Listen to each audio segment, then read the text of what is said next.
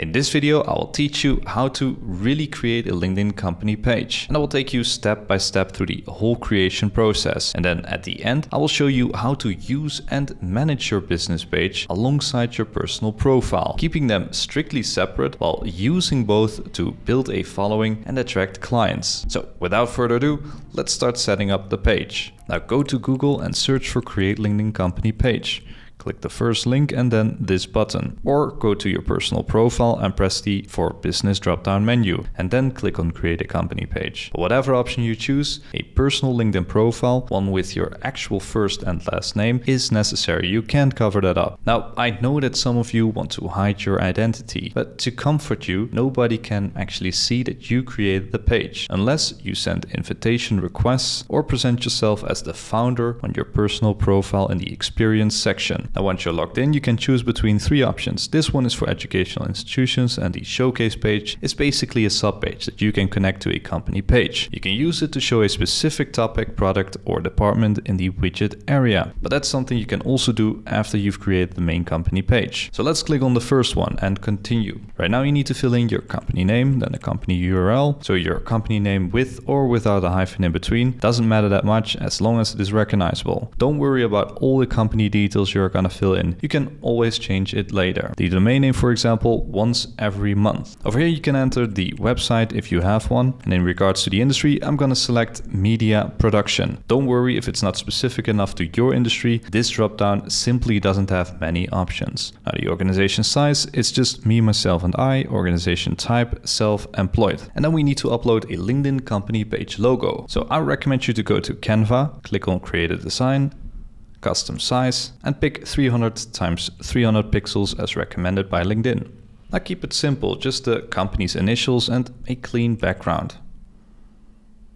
You can make it a bit more transparent if you want, or search for an element. Pick, for example, a fun and creative logo, one you can customize a bit so you can, for example, include your brand colors. And once finished, you can save it accordingly. Let's say download it as a PNG file, and then you upload it over here.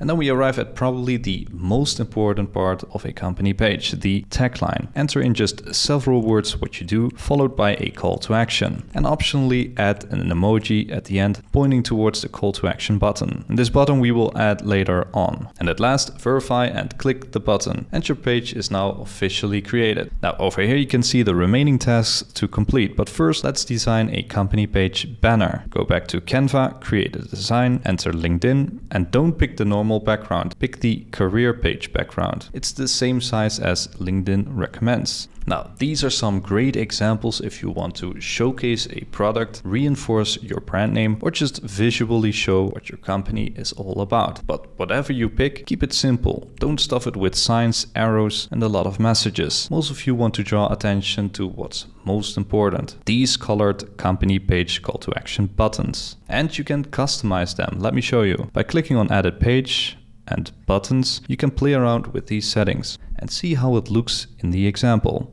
Now I'm gonna pick Visit Website because there's no book now. And then you include the website link over here. Most of you might want to pick a more profound call to action like Contact Us, Register, or Sign Up. I feel like Learn More or Visit Website are a bit too general or open-ended. But anyway, let's disable this one and click on Save. Next up, we go to Overview because I want to add a company page description for the About section. Now, I would recommend you to enter who you are, what you do, the problem you solve, and an email address your target audience can reach out to. Sure, you can also add a backstory, example cases, or testimonials, but keep the most important information within those 3 lines because you want everything, especially your email address, to be visible without needing to click on Show All Details. Now, all of the other information in the description can be added by simply filling in these boxes. And if you want to, you can also manage your description and tagline in another language. I set English as my default language, but you can also pick a different one. So yeah, let's go back to Overview, because right now I want you to add some specialties to rank better in LinkedIn search. You see, potential candidates might search for job-related keywords, and potential clients may want to see an overview of, well, in this case, video production companies within their location. Now let's go back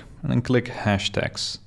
Add one main and a more niched down subject. This helps LinkedIn categorize your company page in the feed section.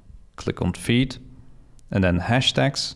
you can see that on these pages a hashtag is included. That way, only information related or relevant to your business is shown, so you can easily consume or repost information that is relevant to your followers. Now, I would also recommend you to add a company branded hashtag. Let me give you an example. If you look up hashtag live ad followed by this company's name and then click on posts and latest, you can see the most recent posts that include that hashtag. And if you, your colleague or employees do this a couple of times per week or month, it creates this ripple effect of post after post, which is basically a free and passive form of advertising. Okay, so let's edit the rest of the company page. Starting over here at the header. Page info is done, call to action buttons too. We've covered the overview, and over here you can add a workplace if you are hiring. And this feature can make your workplace appear more attractive to candidates, especially if you add a link to a landing page and some benefits.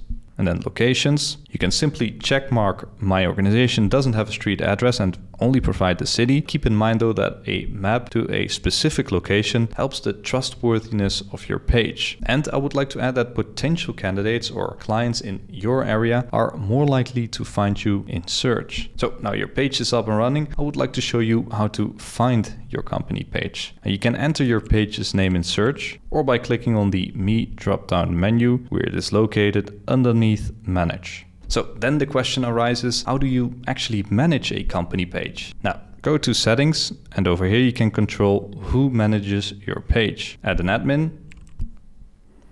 and then you can assign a role. Here is a short description of what each role can do. And if you go back and click on learn more, you can find an overview more in detail. Now over here you can follow other pages. It's not possible to follow people, only other company pages. So let's add some examples. Now these are just a few company pages of the biggest LinkedIn influencers right now. And if you click done and go back to your feed, click on following, then you get an overview of what these pages recently posted or reposted. And as you can see, all of them are reposts. So I would recommend you to go to your personal profile, pick a post you want to share, and press this little icon to switch to your company page. And then you click on repost, not repost with your thoughts, because that will create a whole new post, like you see here, with new reactions, new comments, which hurts your current and future post reach. So just repost. Of course, you can create posts to live events or link to your website page like Harvard Business Review does, but the engagement tends to be lower. Okay, so next up I want to talk about growing a following. And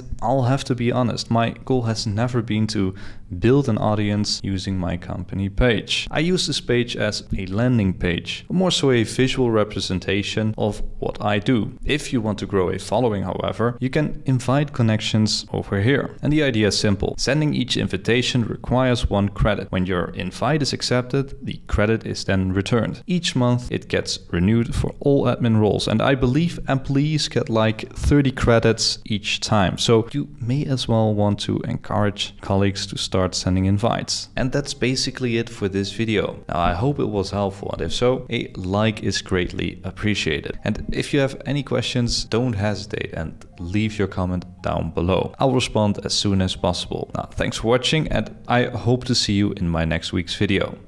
Bye!